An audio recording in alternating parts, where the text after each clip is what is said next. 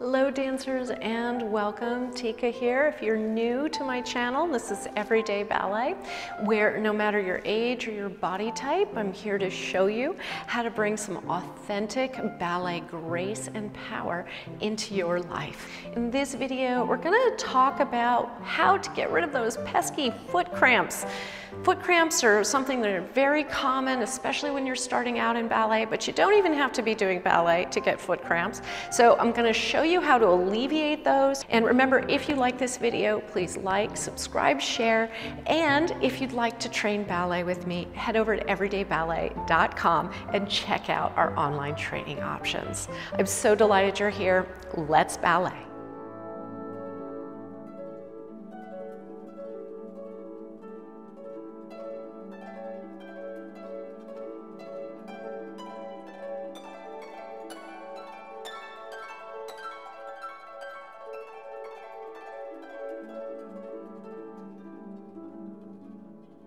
At some point in our lives, probably all of us have experienced foot cramps. But foot cramps are something that particularly come up when we're starting out in our ballet technique. And a lot of people think this is a cause for worry. But actually, foot cramps just happen because the muscles of the feet are being activated in a way they've never been activated before. And so sometimes they get a little cranky and they go, "Hey, what are you doing?" And they start cramping up.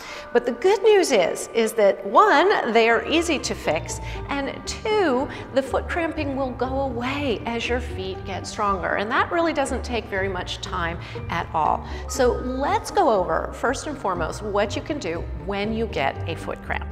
So if you're doing ballet and you're pointing the toe and all of a sudden your foot cramps up, all you have to do is stop and stand with a flat foot. And once you're standing with a flat foot, this should begin to alleviate the cramp. As long as you're not cramping too hard, go ahead and bend the knee. When you bend the knee, it's going to lengthen out the underside of the foot, and that will help those muscles to lengthen and relax. And be sure to breathe. So what I like to do if I get a foot cramp is I actually like to put the cramping foot just behind me slightly, so my feet are separated this way. I stand flat and then I hug it at the core and I bend the knee. Having the foot behind a little bit will give a little extra length on the Achilles. Just make sure that the heel is down and that the foot is flat on the floor. You will also want to make sure that you are keeping the knee over the toe and not letting it go like this. You want that full foot on the floor so you can lengthen out the underside of the foot. And once you get there, you just want to breathe, and in fact be very generous with how you breathe. Give yourself a good 3 breaths. So breathing in and exhaling, just trying to feel the bottom of that foot spreading out. And again, breathing in and exhaling and letting that foot spread out. And one more time, breathing in and exhale. So you can do this little technique as often as you need to whenever you get a foot cramp. In fact, when I see new students, and this is when foot cramping is most rampant, is when they're just starting out, I always tell them, never fear stopping and doing what you need to take care of yourself. The feet will eventually get used to, they'll get strong enough to be able to do all of that pointing, that contracting, and releasing so that you no longer have the foot cramps. But if you want to help yourself along and prevent those foot cramps, it's really a matter of strengthening the feet. And so there are several ways to do this. It will be helpful for you to have a chair, so go ahead and grab one and I'll meet you back here. Now just make sure that whatever chair you're using, you're able to sit on the edge of your chair with your feet flat on the floor. Now I have a few items here that I like to have on hand to do foot pressure point release and conditioning. So let's go through those. I've provided the links down below in case you want to check them out. The first little thing that I use is a very common item. You can get it at a grocery store or a drugstore or a children's toy store. It is a jack ball. It's a hard rubber ball, a very small ball, and I like to use this for more intensive focused pressure point release and massage on the bottom of the foot, as well as a conditioning tool to strengthen the bottom of the foot. The other item I have here is a high bounce ball. Now this is a softer ball. It is filled with air, and I love this ball for using it at the bottom of the foot. It's not quite as intense of a pressure point release, and the rounded surface of the ball really gets in there under the arch of the foot to help release it. Next, we have something that a lot of dancers have in their toolbox. It's called a foot roller. And this is pretty much the standard size, but they come with different kinds of things in the middle here. Now, my foot roller is kind of an intense foot roller. It has some nubbies here, and those nubbies are meant to dig into the bottom of the foot for a deep pressure release.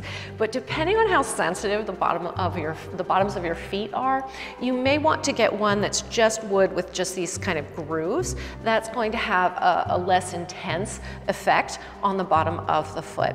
But you can also modify something like this, which is a pretty intense little foot roller, with a towel. So something you can do with your foot roller is, if that surface is too hard for the bottom of your foot, and if it's sensitive, you can always roll your foot roller in a towel, and that will dull the sensation of that wood or rubber pushing up against the bottom of the foot.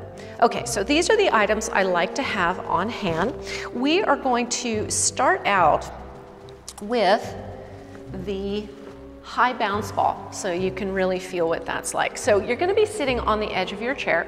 It's going to be helpful if you're in bare feet, and you're going to take your high bounce ball and you're going to step on it right in the middle. Now, I like to put the ball of my foot on the floor, and I actually just like to lean, and I like to put my elbows on my leg, my knee here, and then I just like to roll that ball right under the foot. This is fairly mild, and you can modulate the pressure. And so this is a really good one for kind of a light massage on the bottom of the foot. And you'll just want to make sure, let me take this out so I can show you the bottom of my foot. My feet are not the prettiest, but that's okay.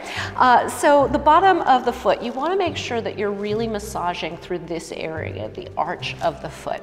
That is where you have these fascia, and when we're pointing and flexing, you're kind of contracting and releasing and stretching that area. And so the ball is just an assistive technology to really get up right in there.